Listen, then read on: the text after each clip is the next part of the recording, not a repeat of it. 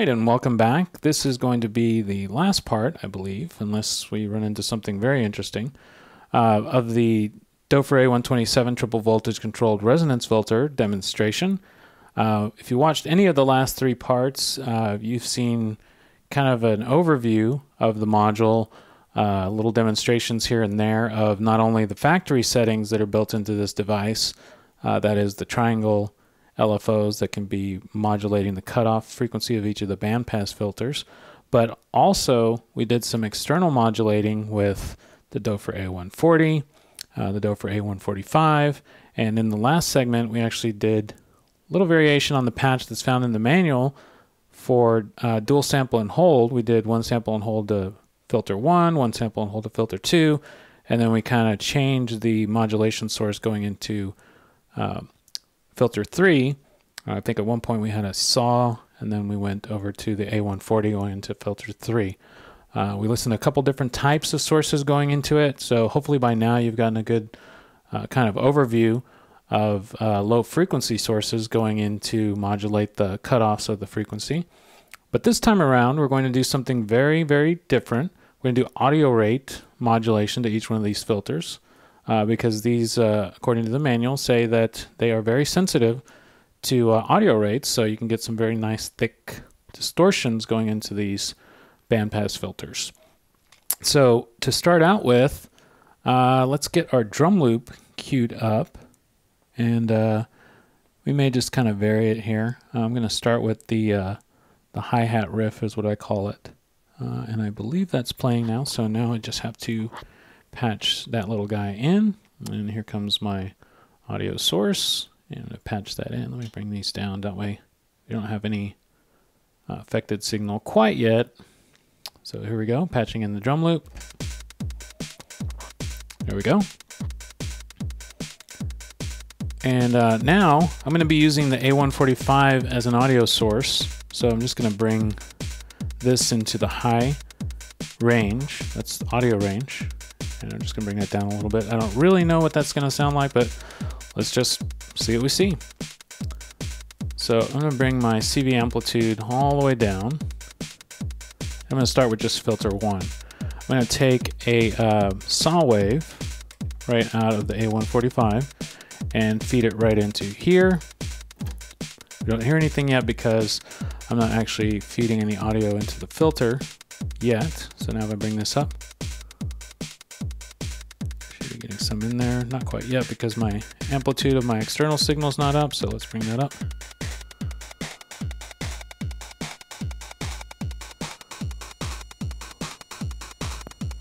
So there we go, a little bit nice crunchy kind of distorted sound. Let's hear what that sounds like without the original coming back into it.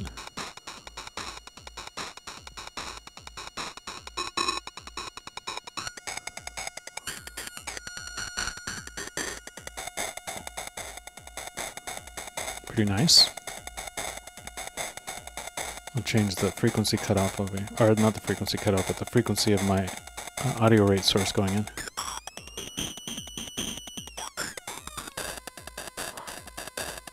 Okay, I like that. I'm not 100% happy with the resonance setting though, so I'm going to bring that down a little. Kind of like almost a bit crush type sound.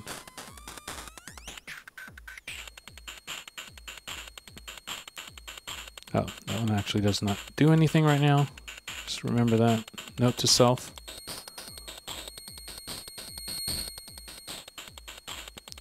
Okay, I'm pretty happy with that going in there right now. So let's see if we can't get a little more audio rate modulation. For my second audio source, I'm going to still bring that same LFO in. But this time I'm going to bring a triangle in. We're going to feed it into filter 2. There we go. And bring this up a little bit.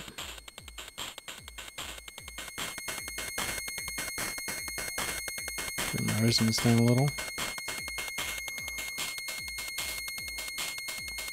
Let's bring up the original a little bit.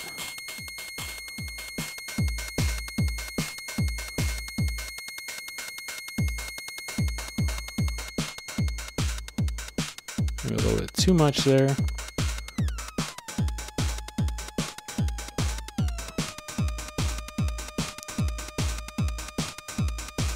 this point, it's just kind of finding where you like the way it sounds.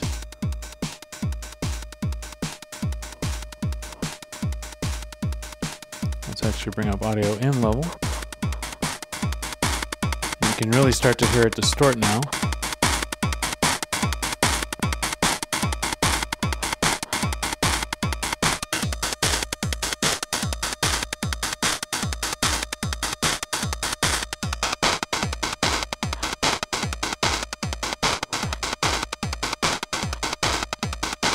So let's keep those two being modulated at audio rate, and then actually just bring in the third filter, and we'll leave that one actually being modulated by the built-in triangle LFO. So we're going to bring up that filter.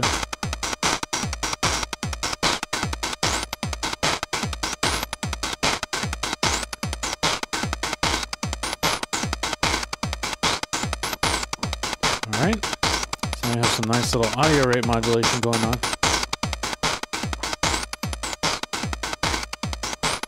Take out the original.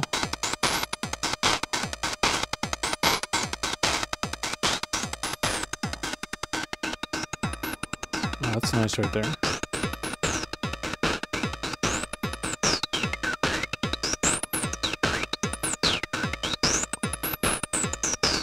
And I'm a little more fond of the slow rate and the triangle that's built in.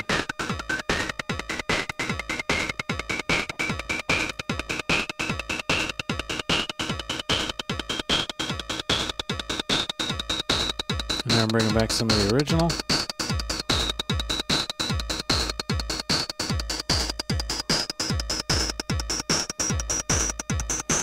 Okay, so let's do a little change up here. Let's maybe do a triangle wave. We'll unpatch that.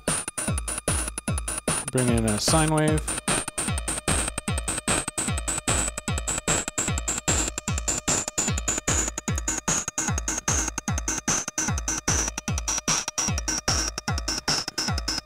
Bring frequency up of our LFO.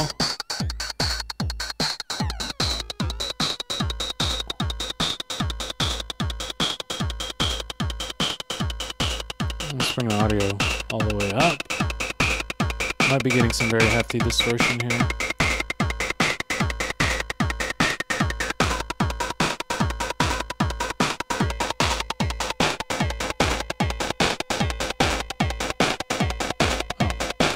That one again does not control anything.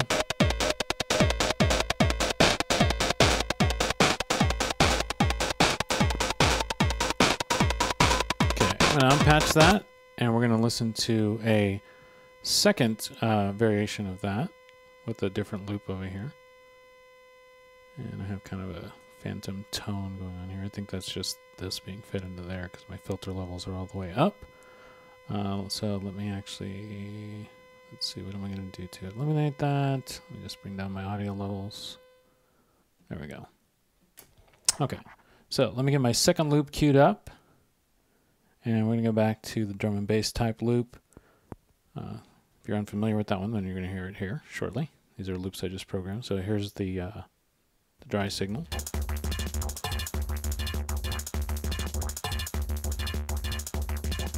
Okay, so that's what we have so far. Now, there is some filtering going on here because there's actually, let's see, this, or no, actually there's no filtering because the audio levels are all the way down. So let's bring some of that back in.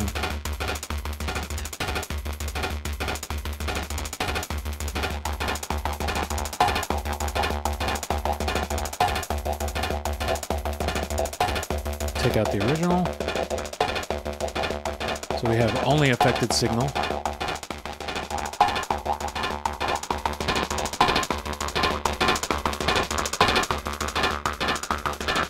Get some very nice crunchy sounds.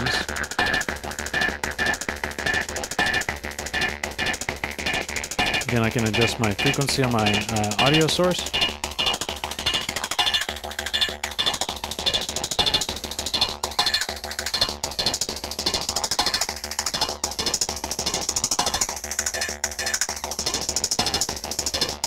Or if I wanted to get crazy, I could just switch it over to medium. That's already pretty fast, at least in the LFO section, so you're going to get more an LFO type sound. It's something you would hear coming out of here.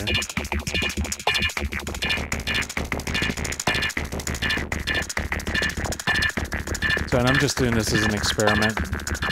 Top part of the medium setting over here is actually still within audio rate, but high is the one that's definitely an audio rate where you start getting some really nice crunchy distortion sounds coming out of here.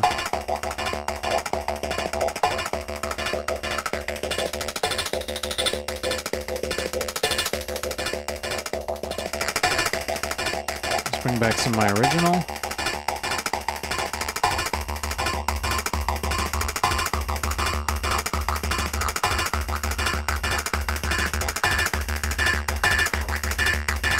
Okay, so I think you got that in your ears. Let's unpatch this, and then to wrap up here, we'll listen to the synth riff that I had. So I started up my synth riff, and I'm going to patch it in, and let's just go right into that.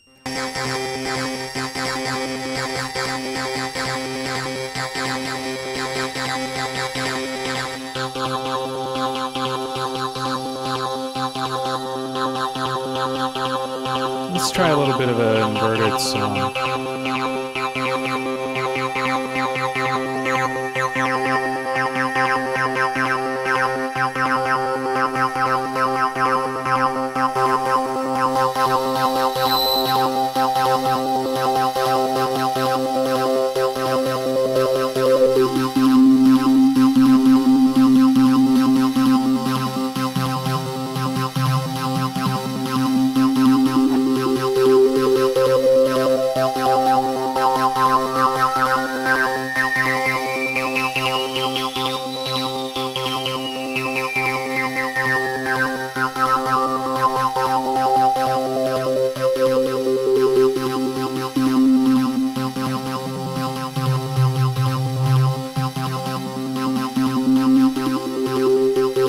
We're just going to listen to that for a little bit.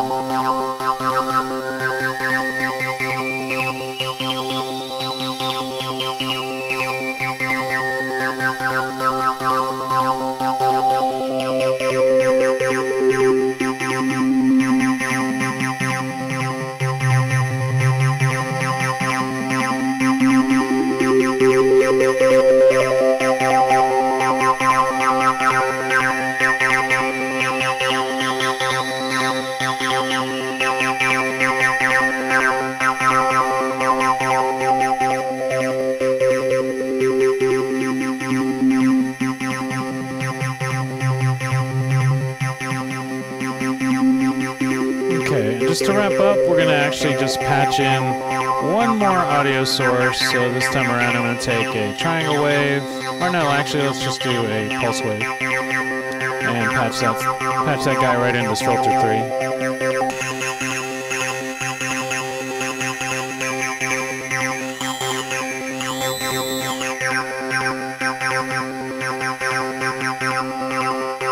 So let's listen to only affected signal.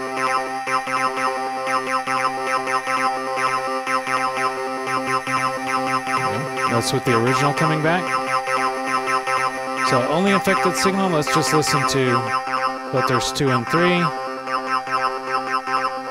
Bring back filter 1. Take out filter 2. Bring up filter 2. Take out filter 3. And you get the idea. But just tons and tons of possibilities here.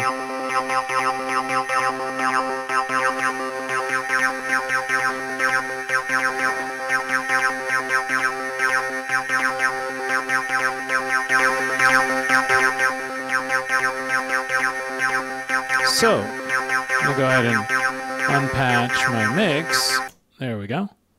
That was the easiest way to unpatch that very quickly. So I'm going to start doing a little cleanup here. And I believe we're going to wrap up this, this segment here on the Doepfer A127. Just want to do a brief demonstration, make sure I left, you know, no stone unturned, so to speak.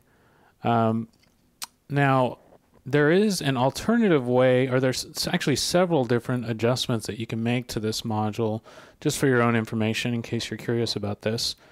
In the manual, it does outline a process by which you can change the behavior of this module, because right now we've been listening to it. It's 3 separate bandpass filters. There is a jumper that can be adjusted inside the module that can then turn this into 3 separate low-pass filters, 12 decibel, I believe, that you can adjust to it. I'm not going to do a demonstration of that, at least not this time around. Maybe a little bit later, maybe a few months down the road. Something like that might do it. But just wanted you to know that that's also a possibility. There's also a modification via a jumper, I believe, as well, that can change the behavior of one of these 2 dials. And I don't remember, it's not coming to me right now, which one the jumper actually affects. But if you check out the manual and the product page, it'll give you some very useful information about how you can use this in a slightly different way if you want to. We've just done the standard mix out in these demonstrations, but as you can see over here, there's 3 separate outputs. So, I mean, you can imagine how many different things that you can use this for. You can send this out to another mixer, you can send this out to maybe another filter, all kinds of possibilities going on here. Great filter that I've enjoyed a lot. So thanks for making this filter out there, Mr. Doepfer. And let's see, I'm not sure what demonstration we're going to be actually doing next time around, but hopefully you'll stay tuned and keep your eyes out for it. At any rate, hope you enjoyed this, found it useful, got an idea of what the capabilities of this module are, and hope to see you next time. Keep on patching out there, and we'll see you soon.